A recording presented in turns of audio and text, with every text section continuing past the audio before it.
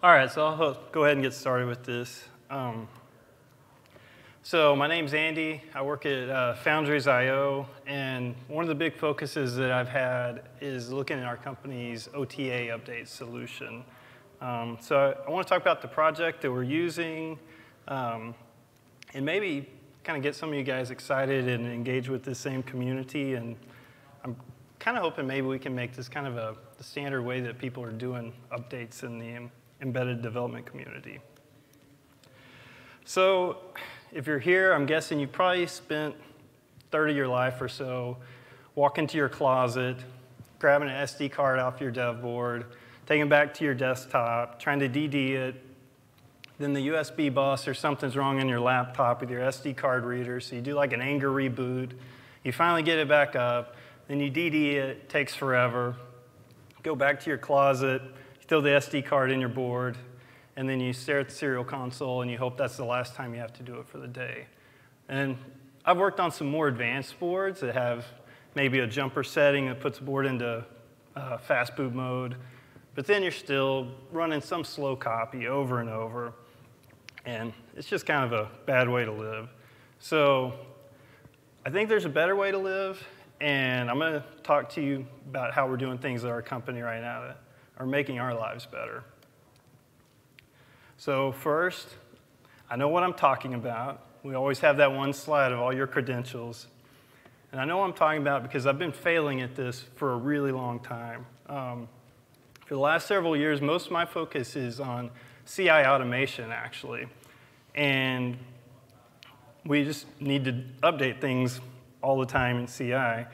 But what I'm starting to find is having a good update system can also just drive your CI system.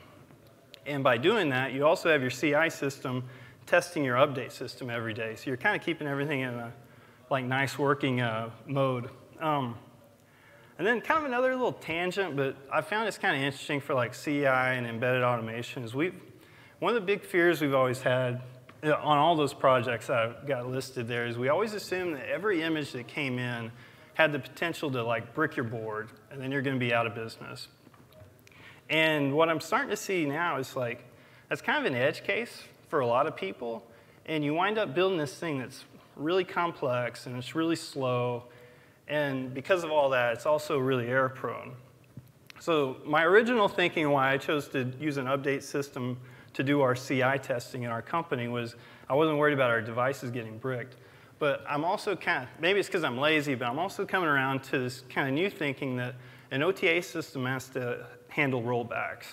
So if we do have a bad build, we should be able to roll back and recover from it. So in a way, it also kind of helps us test something that people are going to see in the field potentially. So this is a little bit about update systems kind of in my mind. I think usually you're going to see like an A/B partitioning scheme, like at least physically. I'm not a huge fan of that. You know, it's like double the storage space and all. So I'm kind of bullish now on this thing called OSTree, which if you're not familiar with it, it's almost exactly Git for file systems. The commands feel the same, and you can use one partition to manage that. The next thing that you have to start thinking about with update systems is how you're delivering securely what targets your devices need to use. And it's usually something kind of GPG-ish. Now, there's also a new thing that's out. It's called the Update Framework, or TUF. And in my opinion, I think probably most people that look around, it's got to be the most secure update framework out there. It's also an industry standard. It's not just used by, like embedded things like this. It's also used by Docker. PyPI uses it. There's a bunch of people using this now. And then in the world of updates, there's kind of a third thing called Uptane, which extends TUF. And I'll get along, talk more about that in a bit. So at this point, I'm guessing you know my accent. You can tell where I'm from Texas, and maybe I don't sound that smart to you. And that's perfectly fine, because we're kind of standing on the shoulders of giants on this project. So TUF has come out of like academia. We have Aktualizr, which is used in the automotive industry. So we have security experts, and you're also using things like open embedded. So there's a lot of smart guys doing this kind of stuff. And what we found looking around for the ideal update system is Aktualizr plus the OTA Connect project, which I'll talk about more. It's like the one open source place where they're doing all the right things. And I don't want anyone to forget that this thing's designed for cars, so you've got like serious people that know what they're doing on this.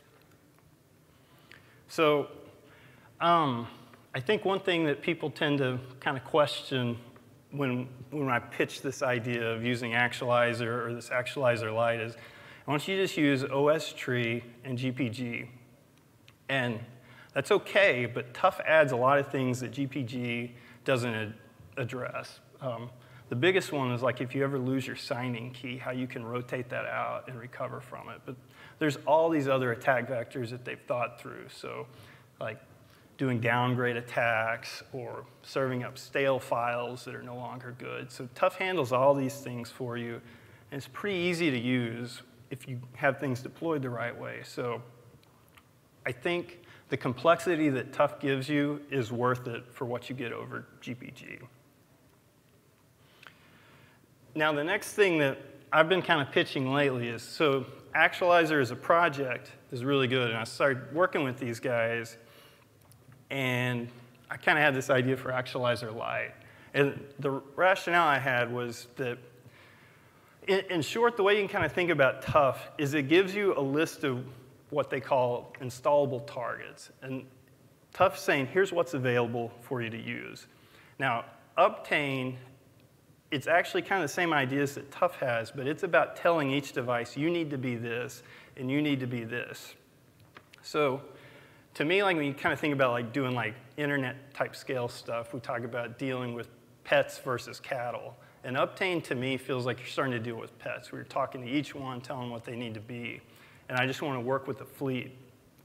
And the second kind of part from Uptane is that what we started finding with everybody that's using like the OTA Connect UI, the first thing they do is click the button, always up to date. So what we're finding now is if your goal is always up to date, you can really simplify things quite a bit, and you can get rid of the complexity that Uptane brings in. So once I say I don't want to use Uptane, people get real worried about like rolling out updates. In OTA Connect, they call these, this kind of rolling mechanism as a campaign is what they refer to that as. And a campaign is basically just going through and knows what all the devices are, and then it keeps telling Uptane, hey, tell this next device that it needs to go to this level. Tell this device to go to this level. So it kind of rolls things out that way. What we're doing now with our project is instead of using like that one by one, each device that we have says, I'm going to take updates with this certain tag. So as we push out builds now, we'll have like, this is a pre-merge build, so you're only crazy if you want to run this. This one's been merged but not fully QA. So we have all these tags, so we can have our devices that like if they're CI devices, they'll take anything. But if we just want them running like promoted builds, then they just take that tag.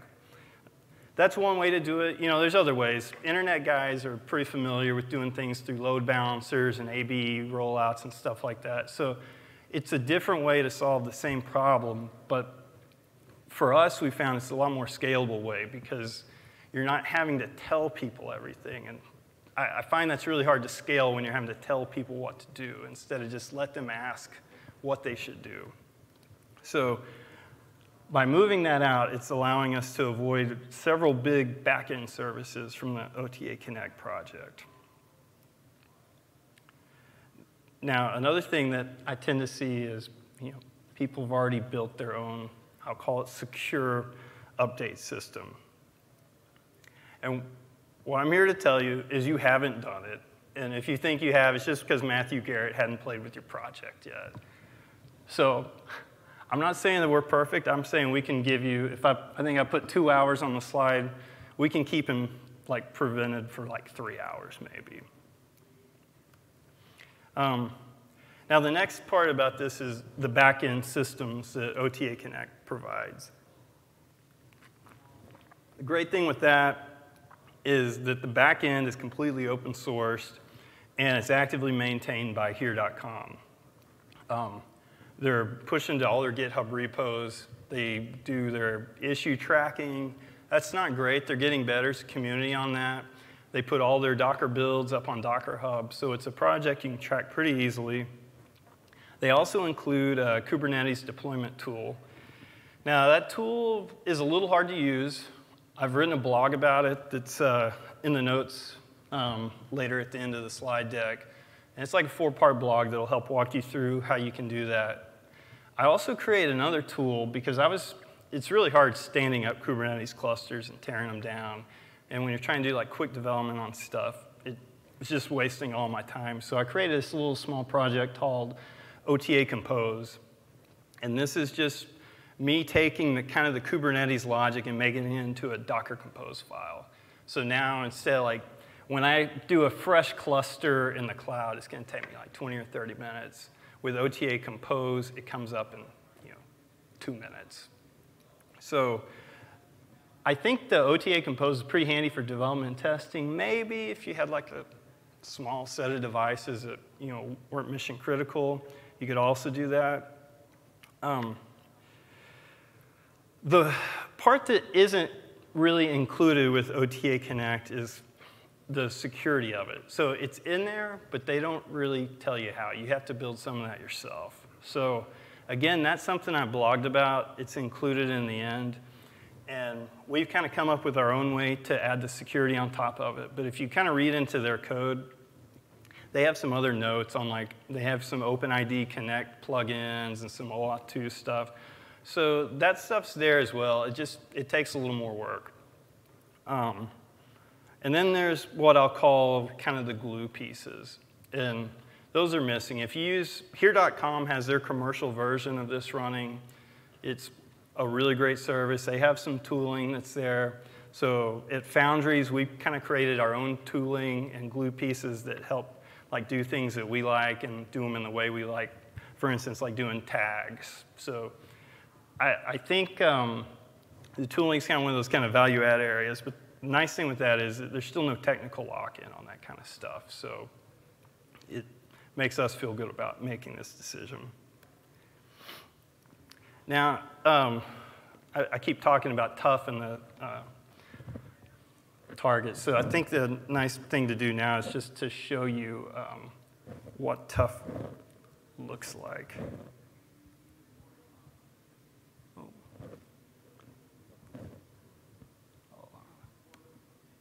So this is a tough targets file. I'm going to step down so I can see this as I'm talking to you guys. But you wind up having just an array of what they call targets. And you can see in here, there's a lot of good information. The most important thing is that's a hash of your OSTree commit that you want your device to pull down. So that's where this file itself in tough gets signed to where you know that it's a valid file, the timestamp's good on it. And then you can tell a device, hey, I want to be this build 148, and it's going to know, OK, I need this OSTree hash. You can see these tags here. For this one, I'm saying this is just a QA level build. So like if you were on the promoted tag, you would just skip that and not use it. Hardware IDs, pretty self-explanatory. And then we have a little section up there called Docker apps. I'm going to get to that in just a minute. But as you can see there, a Docker app winds up being a pointer. So you can see there's this shell HTTP app that I've labeled there. It winds up being a pointer to here. So that's tough as well. So it's just, all signed targets from top to bottom.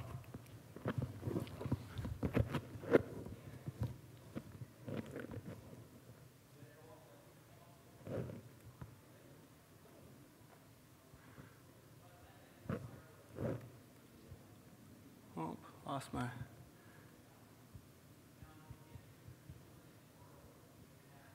Hold on 1 second.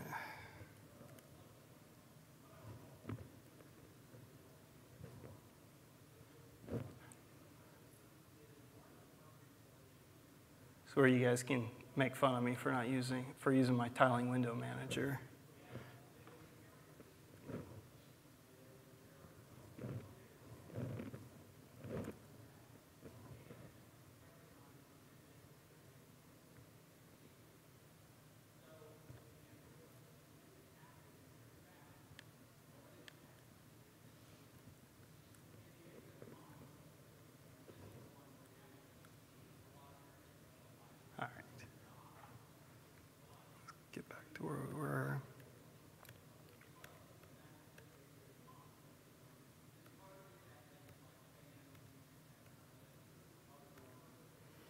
So as I was showing you in that targets file, there's some what we call Docker apps in there. So Aktualizr has a new feature that it's called a Docker App Package Manager. Now, technically speaking, Aktualizr-lite and Docker apps are two independent features that are in Aktualizr. A lot of times people are calling it all Aktualizr-lite because I kind of upstreamed it all at once. But it's two things, and Docker apps themselves I think are worth talking about. So are you familiar with Docker Compose? That's probably a more familiar thing. So Docker apps are a more friendly way to publish Docker Compose files. They actually wind up being just a bigger YAML file that has a top section of metadata, then another section which is just raw Docker Compose, and then a third section where you talk about the environment variables that you want to set for your file. So as we were doing this, it was a little wild using Docker apps because right now it's stable. Back in January when we were looking at this, Docker apps is still kind of a new thing people aren't real familiar with. But if you look at what's going on in the Docker community right now and the commits that they're making, I'm kind of reading the tea leaves, but Docker apps is the future there. So we've gone ahead and gone with that. But interestingly enough, the way that you use the Docker apps on a board right now is you pull the Docker app file down through Tough, you know it's good, and then you literally render that Docker app file to a Docker Compose file and then fire it up with Docker Compose. So it's kind of a weird thing right now. They're making it better, but it's all familiar is, I guess, the short for that. And then how is it working for us? We kind of have a nice system now. We've integrated our CI, our code, our test, and we've kind of, for our own workflow, we've set up these things that we call factories. And we're all kind of, in a way, not getting good at OE anymore because we just make changes, git push, see what happens. It puts a build in our personal streams.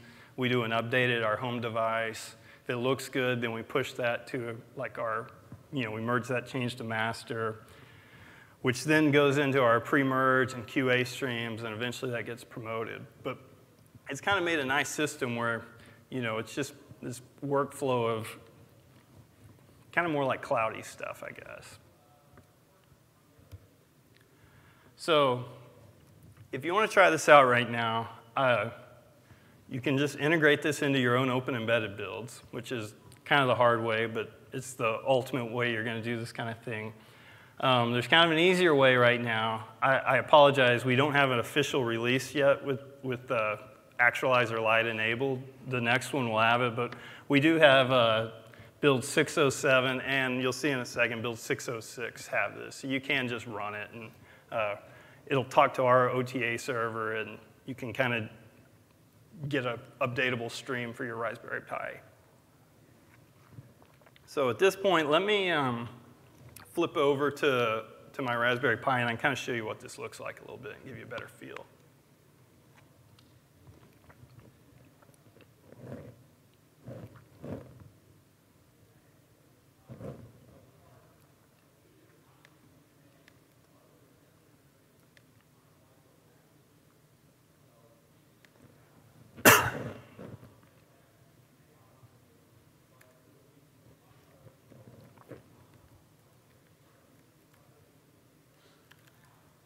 That was embarrassing. I'll have to delete that key soon.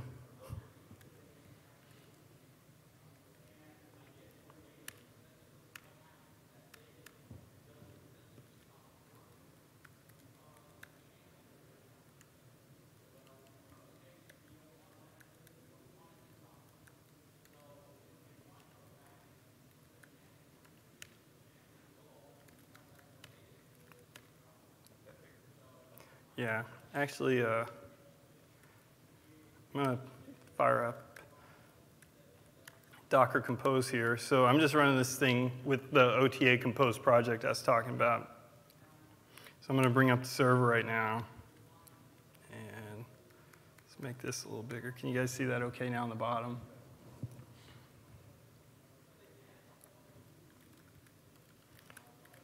So everything here is stored under this var-soda directory. This is just standard Aktualizr stuff. We have a config file. It's called soda.toml. It's actually a pretty small file here.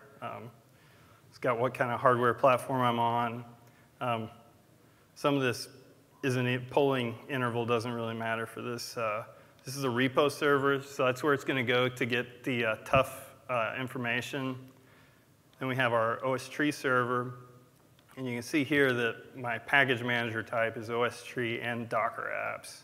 And then down here is just what Docker apps I'm going to run. I've created one for the presentation here. It's called TIG. It's running Telegraph, InfluxDB, and Grafana. There's some other small parameters. So there's an Aktualizr-lite command. So there's like a status. This tells you what I'm running at right now. So my active image is this build 606. That's the OSTree SHA there. And I have these Docker apps that are enabled. I can also do a listing. This is going to show, I don't think my network's talking to each other.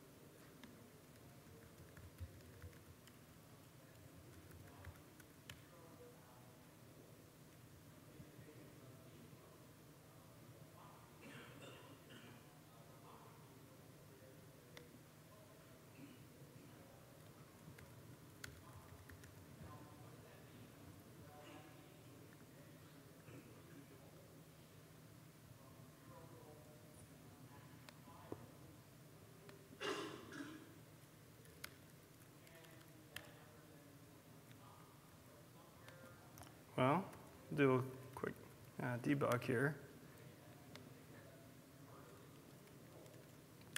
All right, well, I may have to skip the cool live update now since it can't see my server. That stinks. I'll show you some other stuff here. So there's this Docker apps directory. And in here you can start to see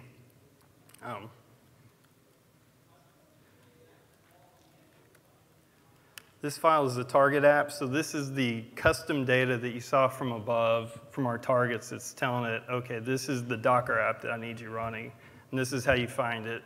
And all that stuff is coming from the tough target, so you know that it's a like cryptographically sound thing to pull down. And I can go down into this one app here, and I'll actually show you the Docker app file. It's kind of an interesting thing that we have here. So as I was saying, at the top, there's just a little bit of metadata in the description. When you get down into this section of the YAML, this is just Docker Compose that we all know and love. And at this point, I don't know how a lot of people are doing Docker apps. It's kind of a dirty little hack I've been finding that makes it really easy to customize a container without having to build your own container with files in it. So I'm echoing that Telegraph comp file down, and then I'm starting the daemon. And then in here, this is the variables that you can configure for Docker apps. I'm actually setting that telegraph.conf file as basically a giant environment variable. But what's nice with this is a lot of times with like Docker Compose and stuff, it's hard to publish a file where you just need to customize your configuration. And the answer tends to be, well, just build your own version of the container. And that's kind of a pain, because now you've got this whole build and CI loop you've got to manage. So with this, it kind of hacks around that in a pretty easy way. And then that right there turns into a Docker Compose file. So it literally, it's called a render command. And then we call Docker Compose up on that to get the containers running. Now, what's nice with all that is it's tough all the way from the top to the bottom. So you had tough for your target that you were going to do for your operating system. And then within that target and the custom data, it's saying, okay, here are the Docker apps I need you to run.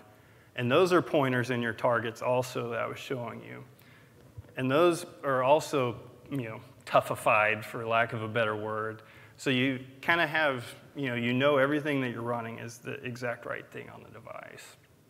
So that's really concludes all the demo and slides I had. If you guys have some questions, I'd be happy to answer them. I know it's kind of a lot of stuff. So yeah, go ahead, Brandon. Wondering about the, normally like the By mount in config in the container, so consider that approach, or and I guess you commit it to your OSTree, or You can do either way. It's really more, it's kind of what works good for you.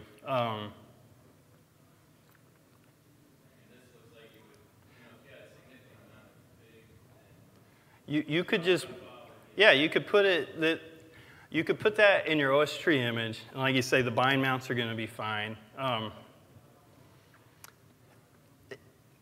It's actually a pretty clever way. If not all your devices are going to be wanting to run that Docker config, you might be pushing some extra data, but it's still talking bytes, so it's probably a smart way to do it. One thing that we haven't thought through with this fully yet is like managing like device-specific configuration. So I can kind of show you, I have a rough concept of it that's built into, I don't have a file here. So you can actually include device-specific configuration in a docker app.toml file in this top directory. And when Docker app is running inside Aktualizr, it'll apply those custom environment variables into your Docker app. The problem there is you've got to distribute, you have to come up with your secure way to distribute those credentials to each device. And if they're the same, it's one thing. If they vary per device, it's more work. So that's an area we're still kind of working through, and it's a tricky one. We got to figure out how to make that an upstream friendly approach. Everybody wants to manage that differently, and I don't have a great answer yet for that part. Wi-Fi connection and redeploying that stacks Oh.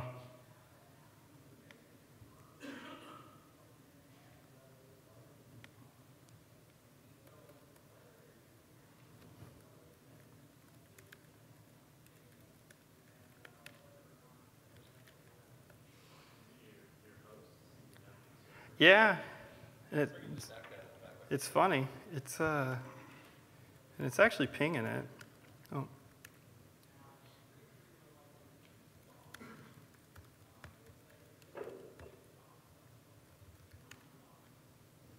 So let's see. I'll show you guys a really handy command since we're sitting here with Aktualizr. Their logging is pretty good. You can put log level 0, and it's going to be a lot to do, but you get a little more info from it. Anyways, sorry, but what it would have looked like is I would list, and it would show you that there was a 606 and a 607. It's basically that targets file I was showing you guys earlier, but it's running on here.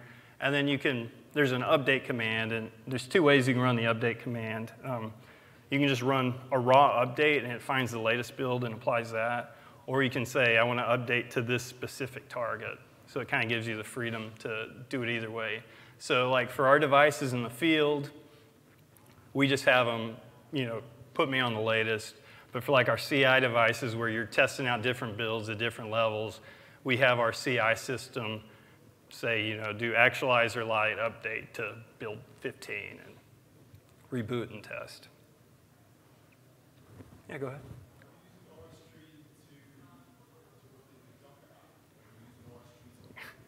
Great question. So r/varsoda is not managed by OSTree, and we keep all the Docker stuff in there. And our var/lib Docker is also not managed within OSTree. Now, some people are kind of interested, or There are ways to produce OSTree images that have like Docker, like kind of pre-populated for like your images and stuff. And it's something we're kind of looking at, but that's not our current approach. With this, since you're not packaging the Docker images through this, it seems like you're then kind of avoiding some of the security that you put through this. Well, so it's a great question. So Docker on what we have with our Docker images, so Docker has something called Notary, which is actually tough. And if your Docker images, the key that you need to do with your Docker app, and this is up to you to do properly, but if you pin your app to a specific version of a tag, then Docker Notary makes sure that you're putting the right thing down. So if you're tagging the version of what you're getting, then Tough has told you this is the thing, and it's already tagged, so you're getting what you expect.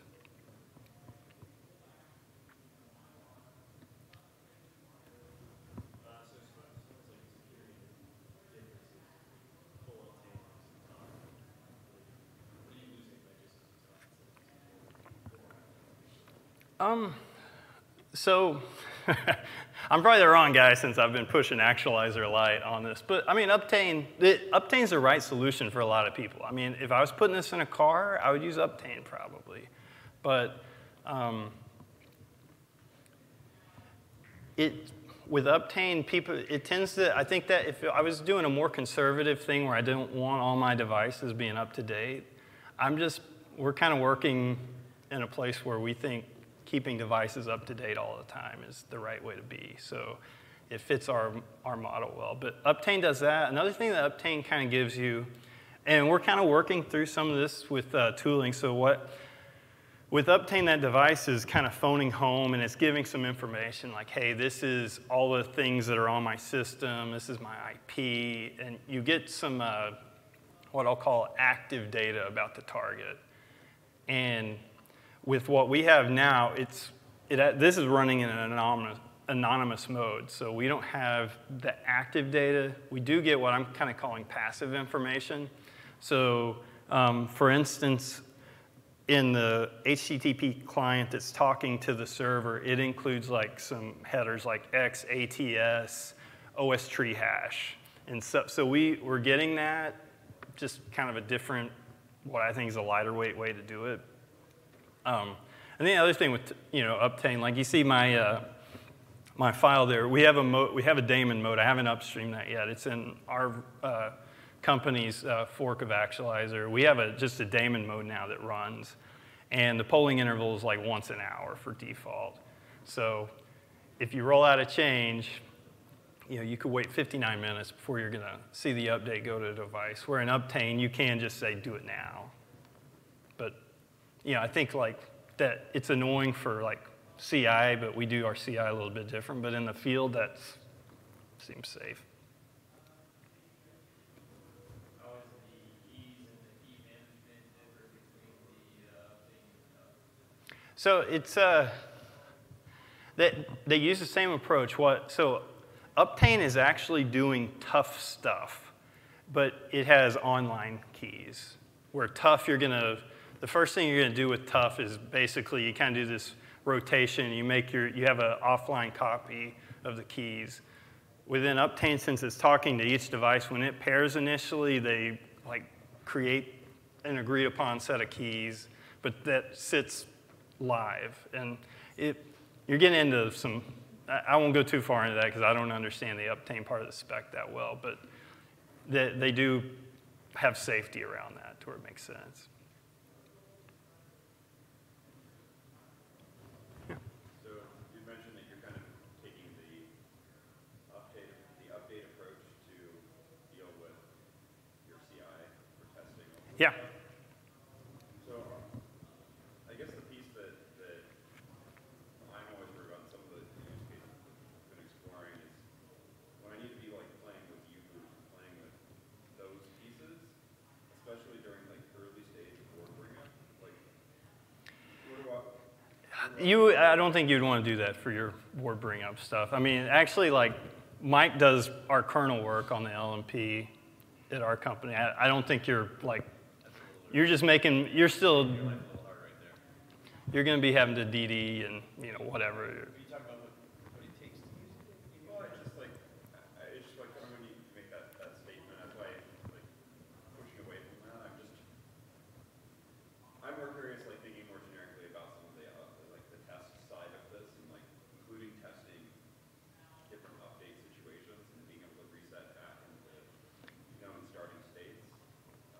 Like whether you guys are doing stuff for that, or you just said So, that happens on the desk. And no, we haven't gone that far with our CI yet, just from time constraints. But one of the things we've always had is we want to, in the future, like when we're testing a promotional candidate, we need to, like when CI kicks off on that hardware device, and we actually just run our CI agents directly on the hardware, it should say, okay, I need to move myself. If I'm not on the latest promoted build, I need to downgrade myself to that one, reboot, then upgrade myself to what we want to test and go through that. But you can go up and down like that with.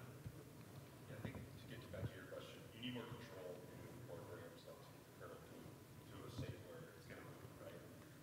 But what we are going to explore next is making sure there's proper watchdog drivers. I mean, that's what we tell our customers. You really should have that so that we can trigger a rollback when the watchdog triggers a reset. Basically says, you know, that was a successful move, so load the last good node on the street, which is back into that. So that's one fail safe, but we, you know, I'm a founder, co-founder of the kernel CI project. We really believe in like mainline testing, and so that's kind of where we pushed maybe some of that lower level testing off to is let's get mainline in good shape, let's get it working on the board, and then by the time we bring it in through the Yocto, it should at least go to the serial console.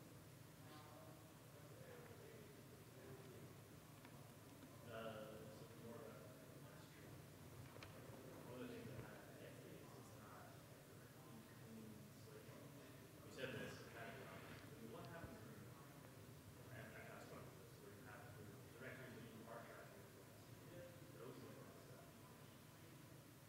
Your systems operate correctly and you can't fix that manually. Yeah.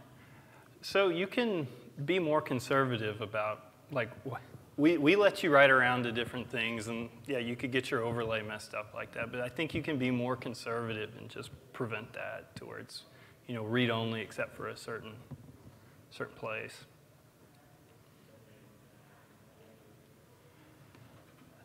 Yeah, well, I mean, any system that allows, if you're going to have configuration of some form, it's got to be writable. So even with AB, you're going to, if you have anywhere where you can customize it, you're going to, if you ever have that poison config file, the good thing with that is, well, it's not. Hopefully rollback can help you, but you know, we've actually talked about before, like, if someone wanted to, because now if you ever had a device and you wanted to somehow switch to a different server, how would you do that? And you almost have to make like special updates that, you know, like if you knew you had a device that was malfunctioning but it could update itself at least, you could almost make a specific update for it that overrode that file and kind of fixed you out of it and then kind of update from that. But it's hard. Device management can be scary. Any other questions? All right, thanks, guys.